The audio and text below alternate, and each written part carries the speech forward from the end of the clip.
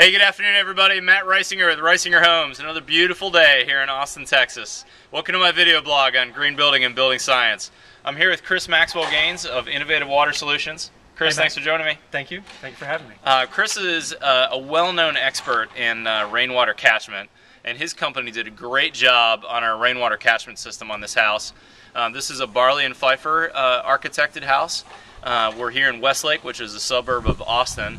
And I wanted to have Chris kind of give us a brief overview of the system.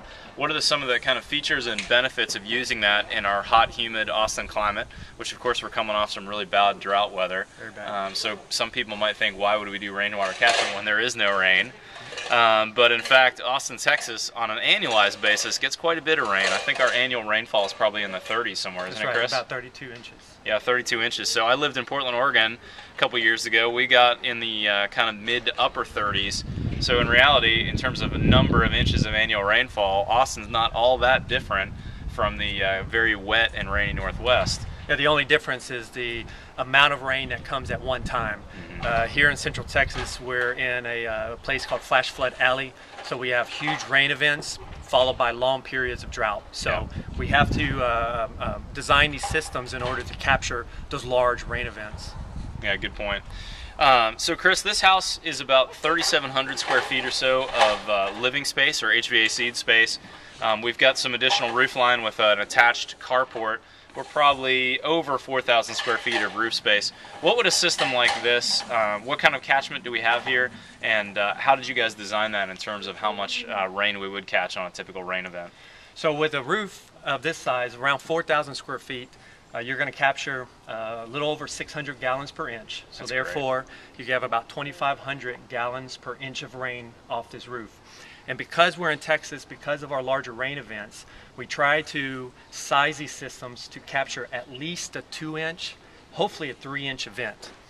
Since most of the events are 2 inches and lower, but we do have those large 3-inch events and even larger that comes along. So we want to make sure that we have enough storage volume, because if we put in something that's too small, those large rain events, majority of that water is just wasted out the overflow of the tank. So we really have to ensure that we give the most efficient system for our customers. Very smart. Now in this case, this house is not using that water for potable water, or we're not using it inside the house, in other words. This is strictly for irrigation purposes. And for Texas, because of the long growing season, using it, especially in urban areas for irrigation purposes, is probably the most optimal and best use for the water.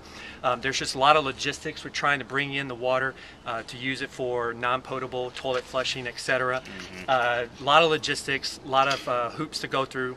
So using that rainwater just for irrigation makes the system a lot simpler and easier for the homeowner to maintain. Yeah, good point. Let's walk up to the house, guys, and or Chris, I should say, and let's take a look at how this is piped. So Chris, this is a wet system, correct? That is correct. So basically, all of the downspouts are, if you look at them right now, you'll see they look shiny, they look like metal downspouts, but they're actually a PVC downspout. And this is because water basically has to go into the PVC, and since this is an above ground system, you can pan over and you can see the inlet of the tank.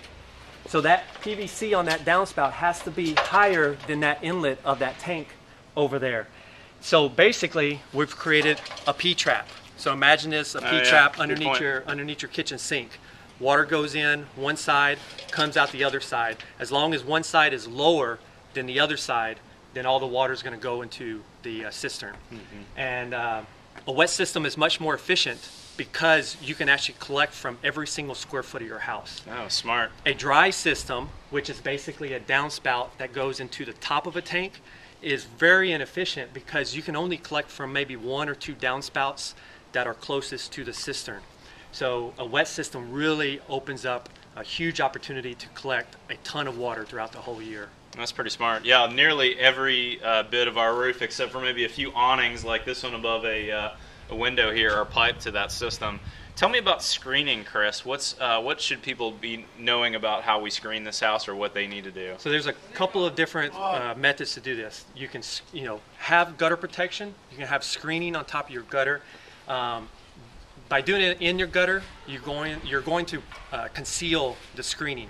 And gutter filtration or filtration at the downspouts is very important because it's always the large debris is what causes problems. Right. Twigs, Twigs. big leaves, acorns, those type of debris getting down into the wet system and then up into the tank. That's what ultimately decays and cakes up at the bottom of the cistern. Smart. So by keeping that out, by using a gutter screen or some other method, other components that are available on the market to screen out at the downspout, you're going to really prolong the life of the system and really keep down the maintenance on that. Smart.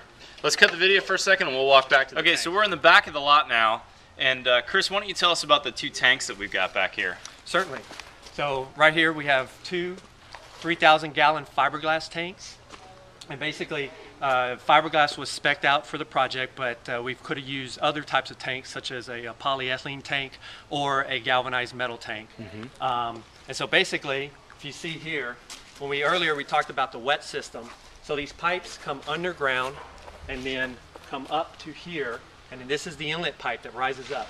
So water is going to rise up in this inlet pipe, and then when it gets high enough, it's going to move over this 90-degree bend to our first flush system. So we have a small first flush system. This is basically flushing that first bit of water that comes off the roof. This will help keep the smaller debris, the particulates, out of the cistern. And then this system has a dripping mechanism down here. So basically, after the rain event, this first flush system will drip itself out so that the homeowner doesn't have to worry about draining it. After the first flush fills, then the water will now go into the tank, and then basically we have a line that's feeding both of these tanks, but traditionally we can do it by feeding one tank, and then the bottom of the 2 tanks are tied together. So basically the tanks are in series, and when that water comes into the first tank, it's going to fill both of the tanks evenly because they're tied in series. And then from that pipe that connects the 2 tanks, that leads over to the pump system, which is located in a mechanical room, and we'll, I guess, go and take a look at that right now. Yeah, if you can scan over here, you can see the electric meter right there, and there's some of our downspouts. Right on the other side of that electric meter there is our mechanical room. So let's cut the video for a second, and Chris and I will go over and give you a quick tour of how we're actually taking this rainwater to our irrigation system. All right, we're in the carport area, just outside the house. The door to from the carport to the house is right behind us.